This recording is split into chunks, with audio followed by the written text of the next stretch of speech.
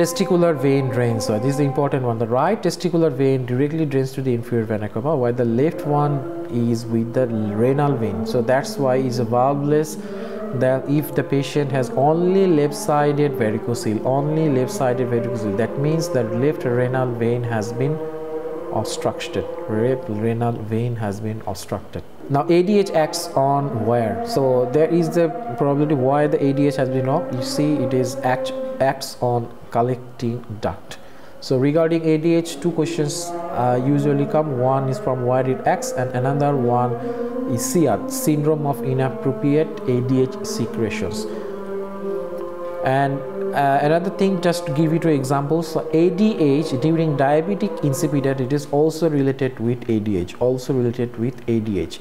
So what happened in diabetic insipidus? In diabetic insipidus, the ADH does not work, cannot work, lack of ADH. So diabetes insipidus has two different types. One is the neurogenic type, that's problem on the brain, because the brain, the posterior pituitary could not produce ADH much.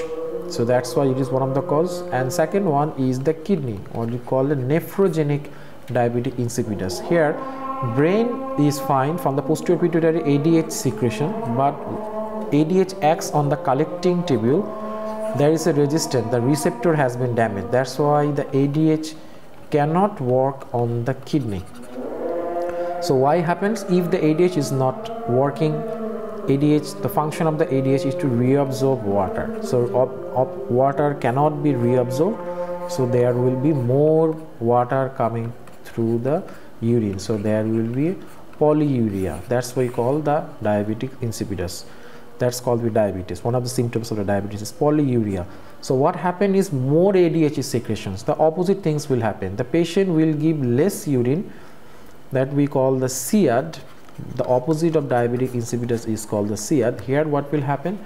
The urine productions will be low and it will be more concentrated. All water will be in the intravascular space inside the body. So that's why his rise of BP, or not rise of BP, BP will be down because of hyponatremia. Why?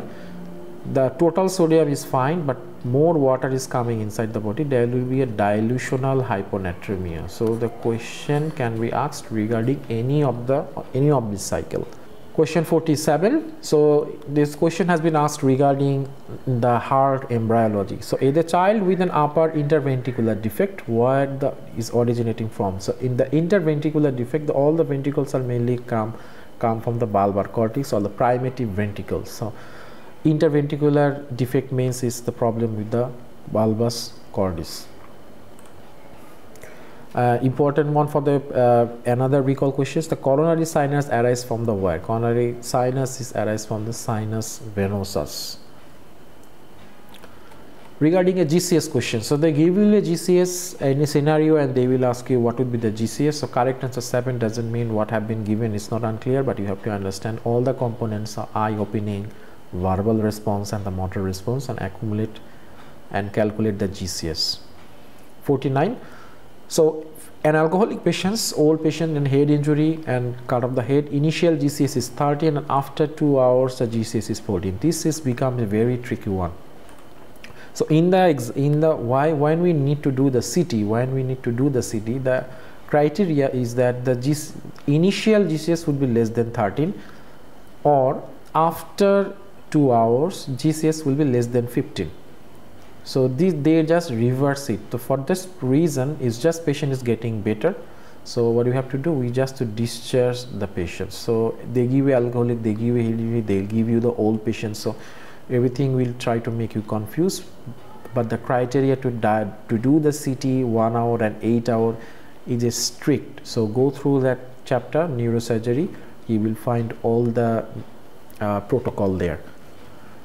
50 Starling force 45 hydrostatic capillary, 10 is hydrostatic Bowman's capsule, and 27 oncotic and 0 oncotic on the Bowman. So is just the difference between all these three.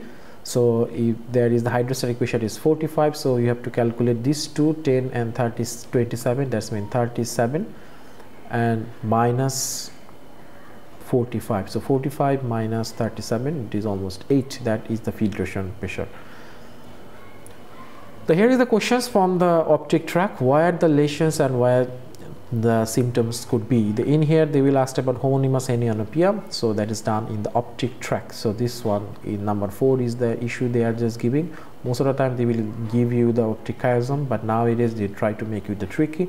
So number 6 and number 7 is the most favorite questions of the RCS nowadays.